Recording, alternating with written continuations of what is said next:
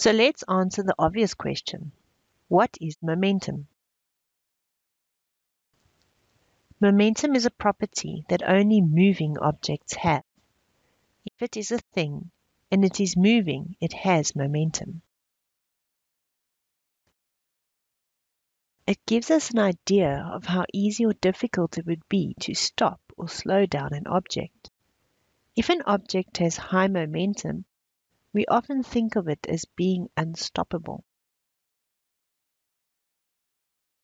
There isn't an instrument we can use to measure momentum. It is calculated from the mass and velocity of an object, which can both be measured. Momentum is the product of an object's mass and its velocity. The symbol for momentum is an italic letter P.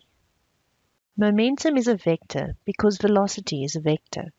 The direction of the momentum will always be the same as the direction of the velocity used in the formula to calculate the momentum.